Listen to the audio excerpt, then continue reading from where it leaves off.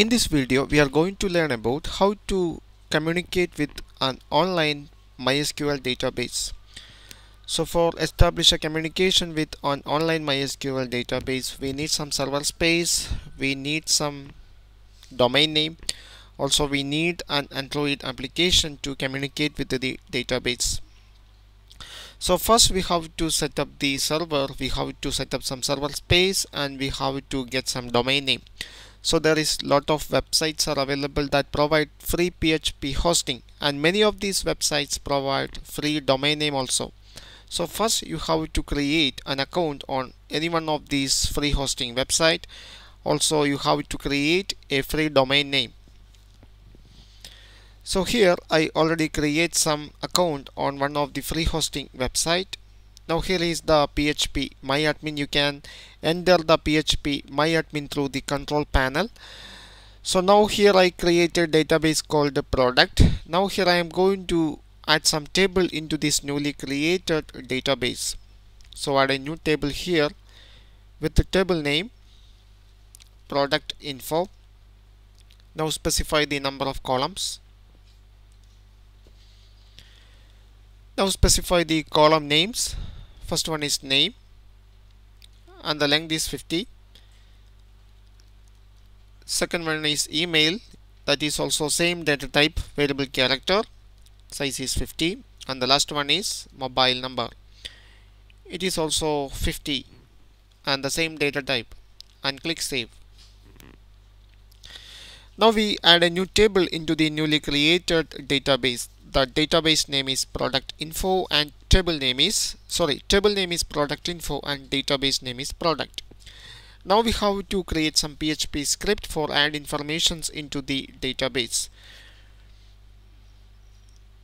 So before going to write the PHP script, we need some informations. We need informations like the MySQL host name, MySQL database name, MySQL username, MySQL password, and domain name. You will get all these informations from the hosting site. Okay, now open your favorite text editor.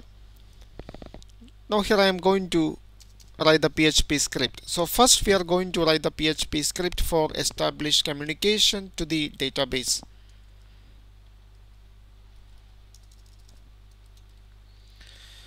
So first I am going to save this file, save in desktop. There is a folder called PHP Script with the file name init.php, and save the type as PHP file.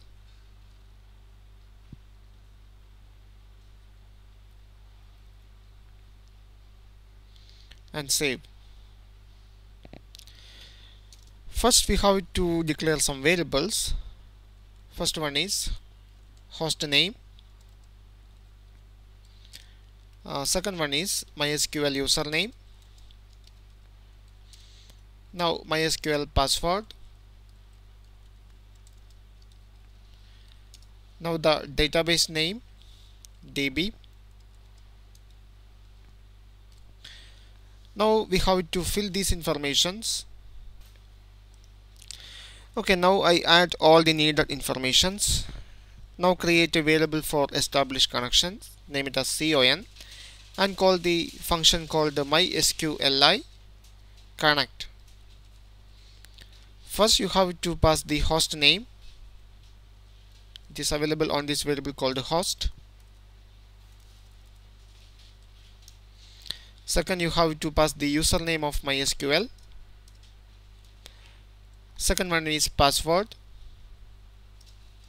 and the last one is database name.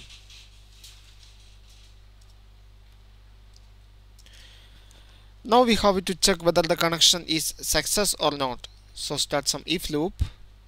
If it is not con, in that case the connection is failure. So call the die function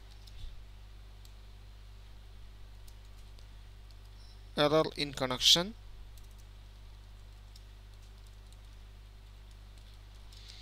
and print the error message. For that, call the function MySQLi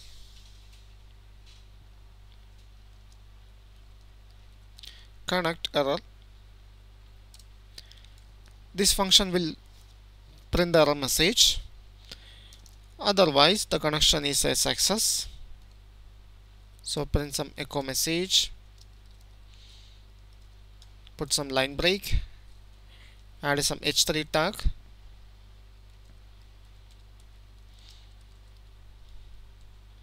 connection success, and close the h3 tag.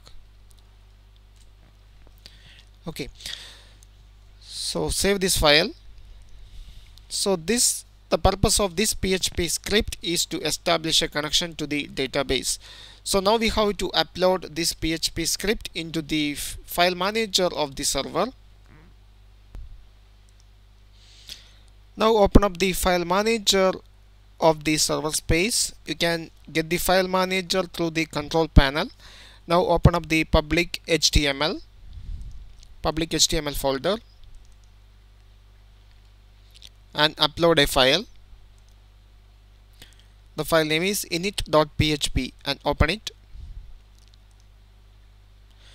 Now the file is init.php script is available on the server. Now we can touch this PHP script.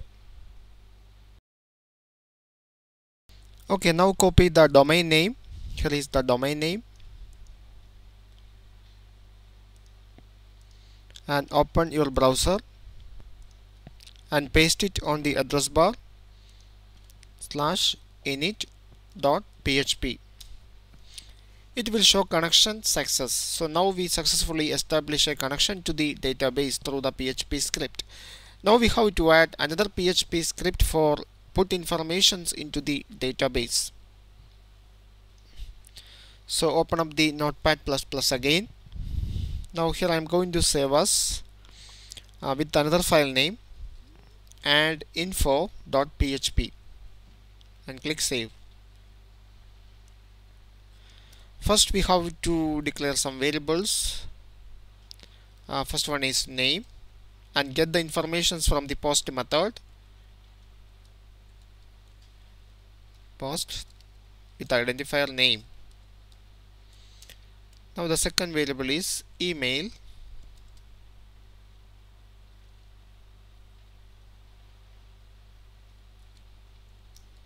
Post method with identifier email. Copy this one. And the last one is mobile.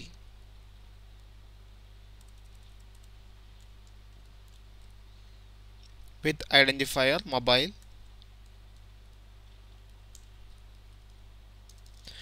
Now we have to create some SQL queries. So declare another variable called SQL and specify some SQL query. Insert into our table name is product info. Product info values. First one is name. Second one is email. And the last one is mobile. Put a semicolon here and end this statement with a semicolon. Okay. Now we have to execute this SQL statement. For that we have to call the function called the MySQLi query. Here we need two variables. First one is a connection variable and second one is the SQL statement. So we already create the connection statement in another file called init.php. So we have to add that file here. So require init.php. First we have to add the connection variable here. Here con is a variable available on the init.php file. Now specify the SQL query. It is available on this variable called SQL. Now check whether the data insertion is success or not. If this return true, in that case the data insertion is success. Echo. Put some line break. Add some h3 tag. one row inserted, and close the h3 tag. Otherwise there is some problem in data insertion. Echo error in insertion and print the error message. MySQLi error, and pass the connection variable. This will print the error message. Okay, save this file again.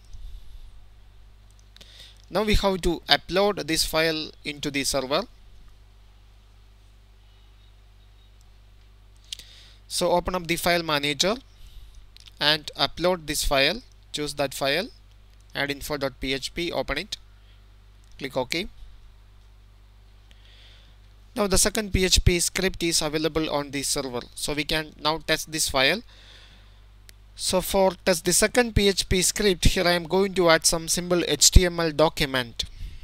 So here I am going to save this one, save as. It's a simple HTML document. Name it as index.php and click save. Delete all these informations. Now create some simple HTML page.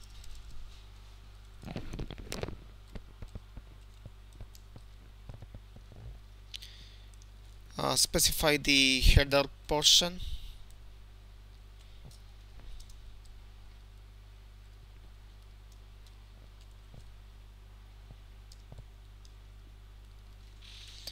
Put some title.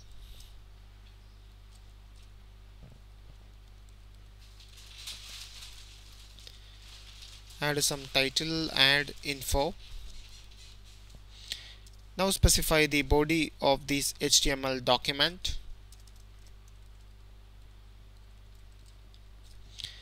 Here add some HTML form and close the form here.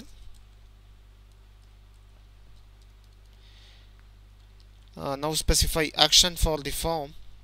Action equal to add info.php and specify some method name. The method is post.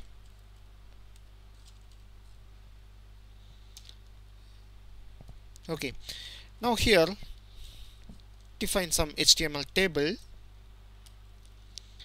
Close the table here. Now add the table row, first row. Here is the first table row and close the table row. Now specify the first table data, that means the first column data. It is name. Now specify the second column data. It's an input and type is text with the name and close the input. Now copy this entire table row and put it here.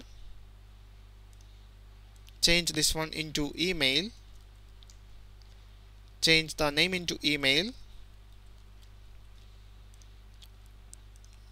Now we need another row also. Change this one into mobile and change the name into mobile. Okay, now after the table element we have to add some button. So add some input, type equal to submit,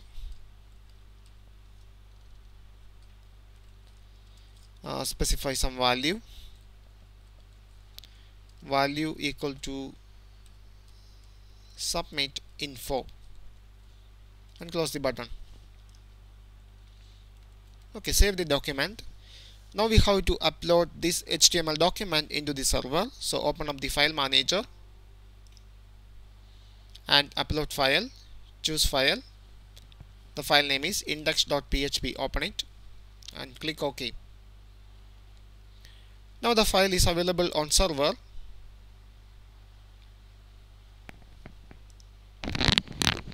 Okay. Okay, now copy the domain name. Copy the domain name. Open browser. Open a new tab and paste it here. Now this will open the index.html page. This is the simple HTML page. Now we have to add some information. Add some email, put some mobile number and submit. Now it will show one row is inserted. Now we can test it out. Go to the PHP MyAdmin, select the table and browse the table. Now here is the information: name, email and mobile number. So now we add the needed PHP script into the server. Now we have to create an Android application to establish communication with the server. I hope you understand the concepts. Thank you for watching. See you in the next episode.